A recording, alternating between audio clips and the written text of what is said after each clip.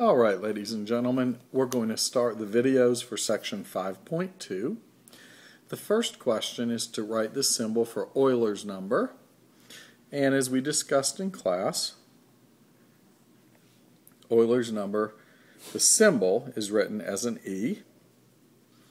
I guess if I named a number after myself, I would start it with my last name too, so I don't blame him. Okay? Next set. Locate Euler's number on your graphing calculator and approximate it to the nearest thousandth. So let's take out our graphing calculator. Now remember, we're looking for Euler's number. And if you look directly above the division key, you see E. So to get there, we hit second function, division. That pulls E up. Oh, I didn't really mean to be in the graphing mode, so let's get out of that. Let's do quit and go home. There we go. Let's start over again. If I just want to find E on my calculator, I'm not graphing anything right now. I'm going to hit second function, the division key, and Euler's number appears on my calculator. If I hit the enter button, it will actually show me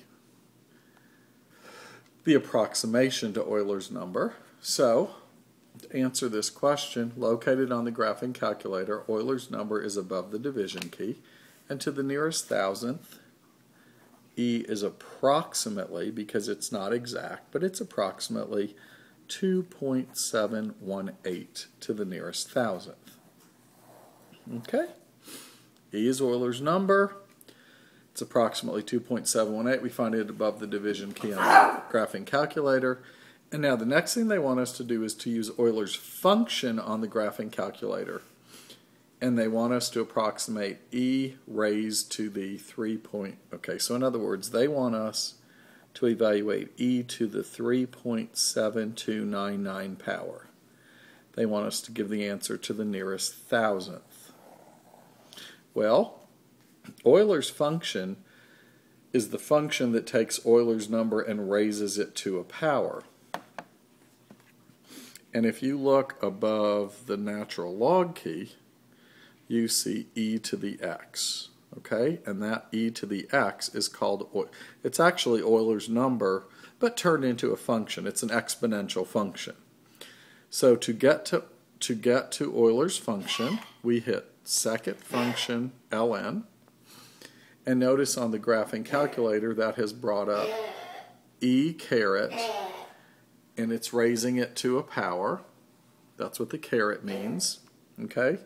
And the power we were asked to put in was 3.7299. 3.7299. And I like to close parens. And I'm going to hit enter. And to the nearest thousandth, my answer would be 41.67. And that 4 that you see is going to round up to a 5 because of the 9 that comes after it. So, Euler's number raised to the point 37299 power is approximately equal to 41.675. And we did that using Euler's function on the calculator. We could have also gone to Euler's number and typed in our own exponent key. Okay.